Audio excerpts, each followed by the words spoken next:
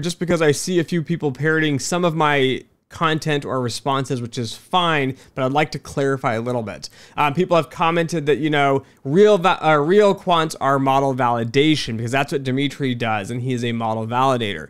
Yes, you are correct. Model validation is real quant work. We actually do build stats and math models to challenge models that were built by a development team on the sell side of this. We do lots of statistical testing. We build out more complex frameworks. Many firms, for example, like Wells Fargo, a lot of the research side of the quantitative space there, so all the new cutting edge technologies was done in the validation teams, not in the development teams. So again, sell side's a little bit different. Now that being said, model validation is not the only quant job. Of course, model development on the sell side is also going to be quant, right? Because they're building models with math and stats, utilizing program and applying them to finance. Now, there are also a big area of quants on the buy side, so the investing side. Now, yes, I've taken shots at the buy side here, and I will continue to do so. There are many firms on the buy side that have slapped a label of quant finance right on the firm. Quant finance, we're the experts, we know everything. And then I talked to some of the employees there and they're frustrated and I go, what's going on? They go, well, I'm not doing real quant work. I mean, I studied in school, this, that, and the other, and I thought we'd be doing complex modeling and math, and we're just wasting time doing like analytics, and yeah, it's in Python or R or whatever, and sometimes we do it, in other languages, but typically it's really high level and it's super easy, and I'm not really doing model development.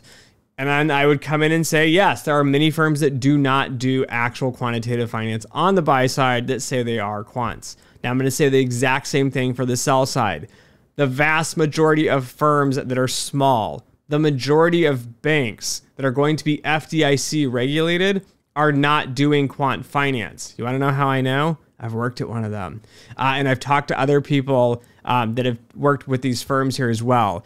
The standards are lower. They're still trying to do it. So the larger the bank, the more quantitative. Typically, they have more resources, more capital. They can pay better quants, and they can do awesome things. Regulations also force them to do things more academically, which is actually more exciting. As you go down the scale, though, and you get into like regional banks, you start to slip in the quality here. Now, you're still looking at things that are going to be CCAR regulated, so Federal Reserve, OCC. You're still looking at high quality standards. You're still looking at model development.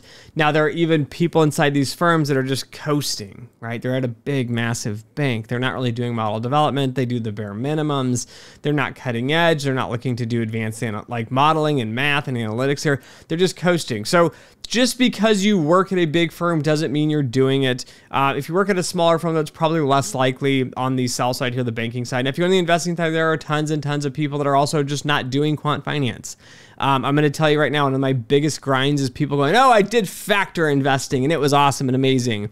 And they do a presentation, they pitch it to me, and I'm just like, yeah, you work in investments and your model didn't even pass any of the statistical tests. You don't even know if your model works. I'm going to put it here. The whole premise of it being a factor, like the Fama French 3-factor model, the original one, they are factors because they are time stationary. They do not change over time, or at least not very fast. So you can model these out for longer periods and have reliable models within simple things like OLS or ARIMA models. Now, if you don't have stationarity and you're blindly regressing things through an OLS and calling them factors, they're not. You're just being stupid. So anyways, those are my lessons today on Discord questions and answers here from the quant finance space. I'll put a link below as well to the Discord channel. I am sorry, I have posted a few links in the past. They have expired. I didn't realize you have to go in and hit the settings of, make permanent links. So anyways, I look forward to see you guys on the Discord channel. Thanks for listening. Thanks for watching. And as always, until next time.